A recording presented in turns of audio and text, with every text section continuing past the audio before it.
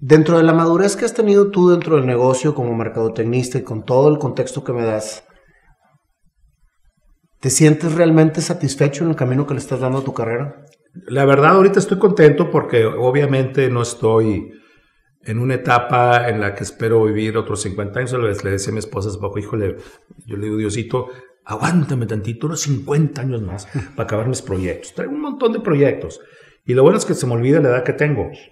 ¿Ok? Sí, por eso hago cosas que, hago un paréntesis y les recomiendo mucho la película The Mule, La Mula, con Clint Eastwood. Está en Netflix.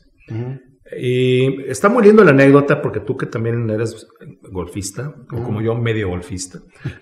Más medio que golfista. Por eso te digo medio golfista, pues que no eres golfoholic, o sea, a lo mejor juegas una vez a la semana, ¿no? Trato. Bueno. Y después te platico una de las experiencias más increíbles cuando jugué con Serrat aquí en las Misiones. ¿Con Serrat? Serrat, sí, pero bueno. Wow. Le decía a su amigo del golf, a Clint Eastwood, ¿qué va a hacer mañana que cumples años? Lo de siempre, trabajar. Estoy produciendo una película. Oh, ¿y por qué lo haces? Porque no dejo que el viejo me llegue.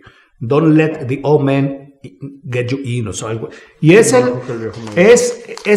el tema central de la película. Su amigo le compuso una canción. No permitas que el viejo te alcance. ¿Ok? La película acaba con el tema. Está sensacional. Así de esas cosas que dices, qué historia tan linda, ¿no? Entonces tú me dices, oye, pues, ¿estás satisfecho? Sí, pero retirarme nunca. Pero sí, ahora yo ya llego más tarde. O pues tú sabes que estoy en proyectos musicales, que me encanta la música.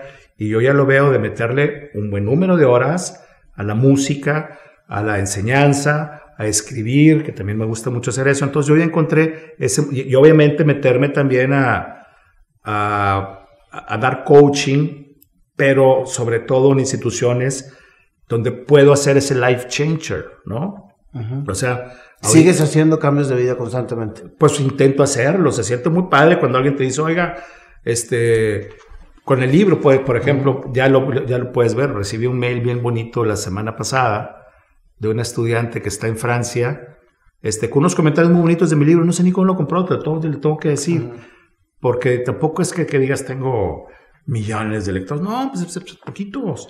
Pero qué padre que te das cuenta de... Igual alguna vez me contactó una muchacha de psicología que le estuve dando coaching, estudiante, compró el libro con mucho sacrificio. Le dije, yo con mucho gusto te voy a dar coaching.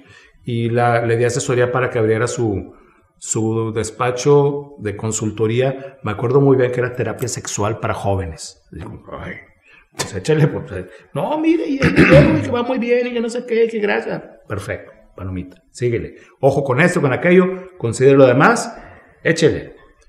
Hace poco fui a la UR, también me llegó un muchacho.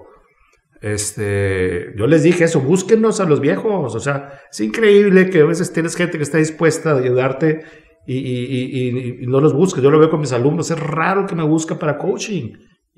Y por dentro digo, no me lo tomes a mal, o sea, yo cobro por hacer esto. Claro. Y hay quien me paga, pues más o menos, por hacer esto, ¿no?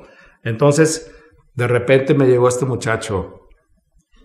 ¿Y cuál es tu plan? Porque yo les comento mucho eso. ¿Cuál es tu visualización de la vida? A mí nadie me lo enseñó, yo ya aprendí de eso. Nomás sé dónde vas, en los 25, 30, 35, 40, ¿cómo te ubicas? ¿Para dónde vas, compadre? O sea, define tu ruta. A lo mejor las condiciones climatológicas hacen que varíes un poquito tu rumbo, pero no necesariamente que lo cambies totalmente. Si hay life changers, ¿vale? Es muy padre, y se va a ir para allá, decidirme para acá o para acá, para acá, pero al menos tengo una noción, tengo una idea. Aunque este cuate me la puso difícil, porque decía, es que yo quiero hacer esto y esto y esto, dedicarme a esto y aquello, y quiero ser presidente de México, así como... Bueno. Está bien. Se vale. ¿Qué vas a hacer? Claro. ¿Qué vas a hacer para lograrlo? Exacto, visualízalo. No te va a llegar de la noche a la mañana. ¿Qué se necesita? ¿Ya investigaste qué se necesita para ser presidente? ¿Ok? Entonces, ahora sí, empieza a prepararte y visualiza de aquí a 20 años. Un muchacho unos 24 años, ¿no? ¿Qué vas a hacer de aquí a unos 15, 20 años, 25? Échale.